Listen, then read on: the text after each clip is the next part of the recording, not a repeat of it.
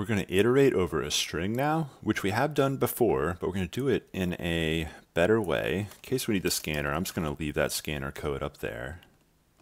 And we're going to need our fruit back. That was a string.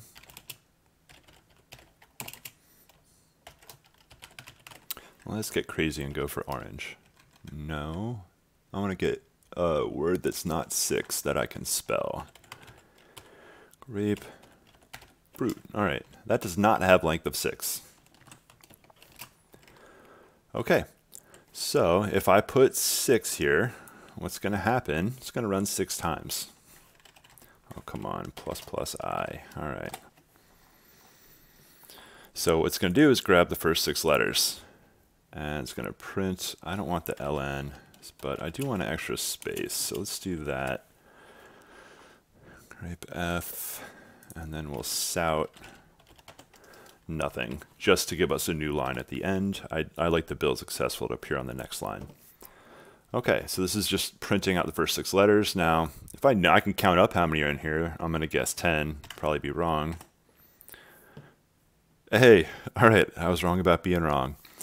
But there's a way better way to do this, because maybe you want to change to grape fruits, and now you're only going to get the first 10 characters there.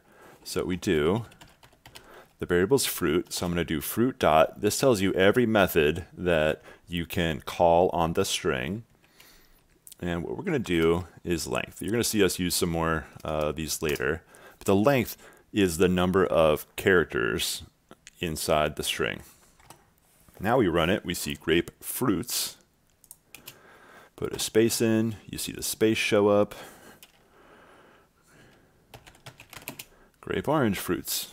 You see grape orange fruits. So that adapts to however long your string is. Very, very useful.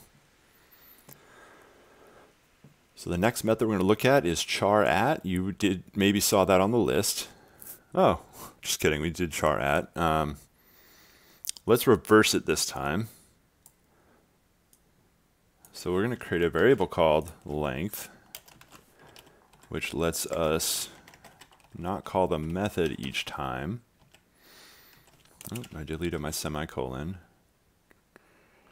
And it's angry because I did declare the string fruit, but it's below. So the execution order, it's going to execute line 21 before 22. I just switched the order. Everybody's happy because now the string exists, and then you can call the method. So instead of char at I, we're going to do length minus I. And run that. Whoa, string index out of bounds. All right, or out of range, 19. So what is happening?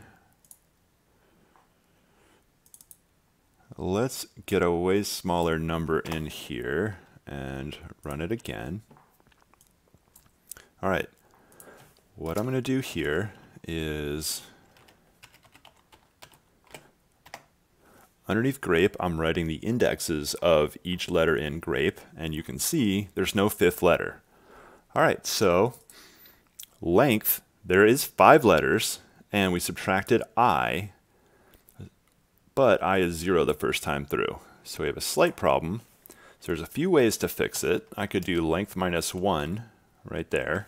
So I take length down by 1, and then subtract I, and we run it, and we see eparg, or grape backwards. So you want to be a little bit careful about that, because length will give you, if you just go char at length, for example, you're going to immediately get index out of bounds, out of range, at 5. So generally, if you're going to use length for indexing, you usually want to use length minus 1. Now, of course, we didn't change that, so it's just E, the 5th letter, or I should say the 4th letter every time. So let's put it back to minus 1 minus I.